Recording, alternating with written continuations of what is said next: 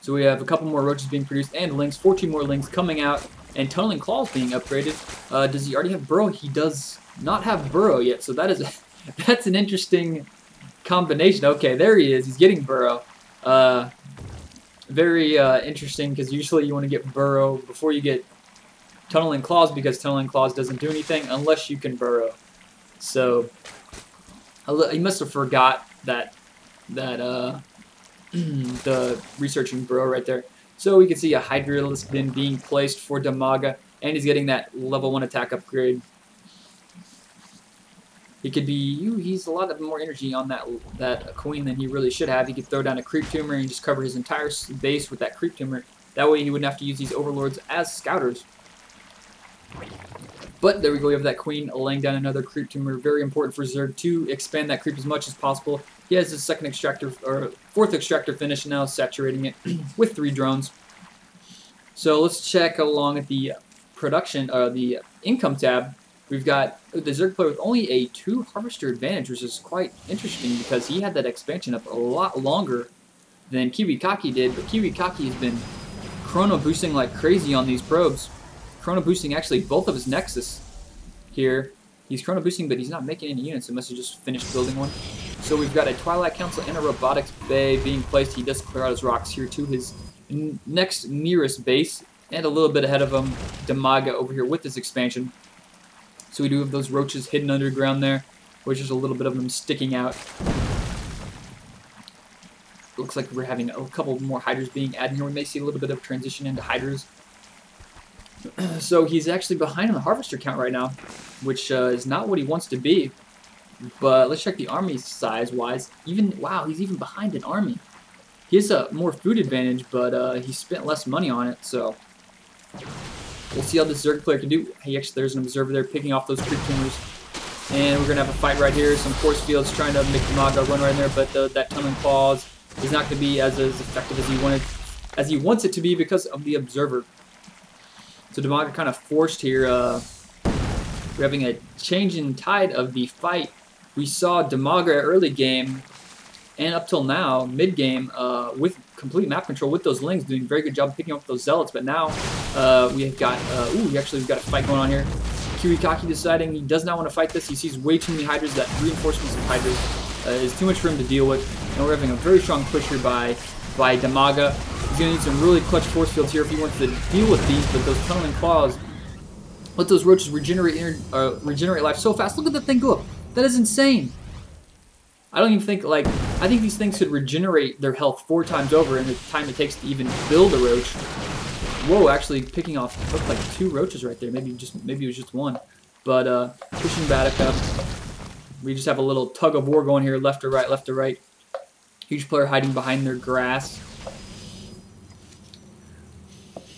We have some more roaches and overlords being produced. Looked like Dimaga got a little supply blocked right there. Got a little too caught up in the little bit of fights in the middle of the game. Let's check back to the income tab. We got 56 to 50. So Dimaga isn't really building that many workers right now. He's focusing his entire larva production on Hydras, it seems. Hydras and roaches. So he's got 8 more Hydras coming out. We may see a push as soon as those 8 Hydras finish.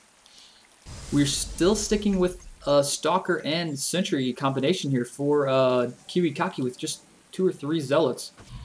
This Overlord is in position. He looks like he did run by. He did see that. Actually, this Burrowed Ling up here does see that. Looks like we're going to have a little bit of a fight right here. That Observer is going to see those roaches.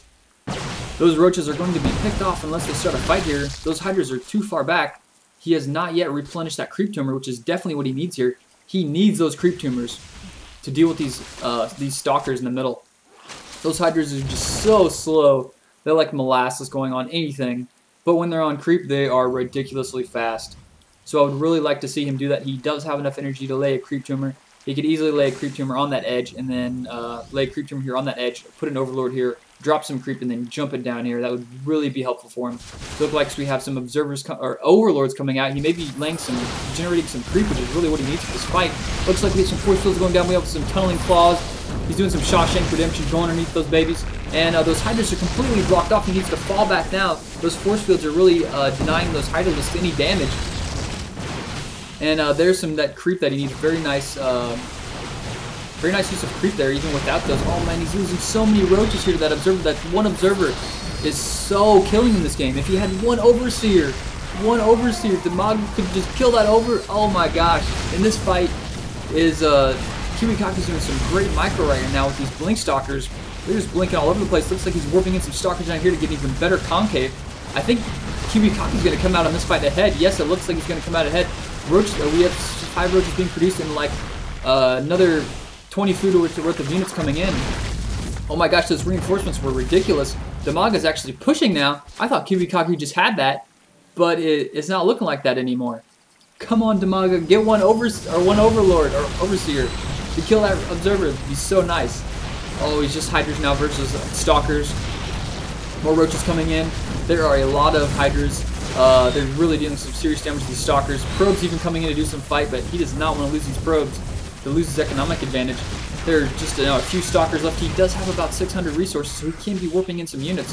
There he goes. He's warping the units. Just spent all that money, but he just lost the majority of his army.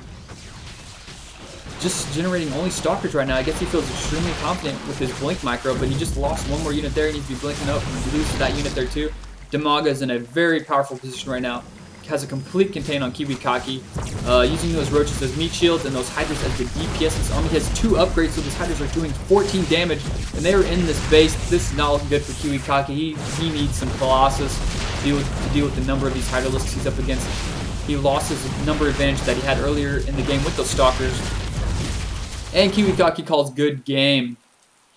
So a very close game, back and forth. So we had Dimaga in the lead with those lings, and then KiwiKaKi come back with those stalkers and zealots, take the map control. But it seemed like even though he didn't have any creep, he still managed to push up in this base. And even with a little bit of missed micro here with those roaches, losing way too many roaches, that observer, he managed to push up here with just sheer number of hydras. And he didn't even bother going for this expansion. He could have at any point just sent like a couple of units up here to deal with this, but he was just wanting to go for the kill, go for the jugular, and end the game. So moral of the story for Dimaga, get an overseer. See you guys next time.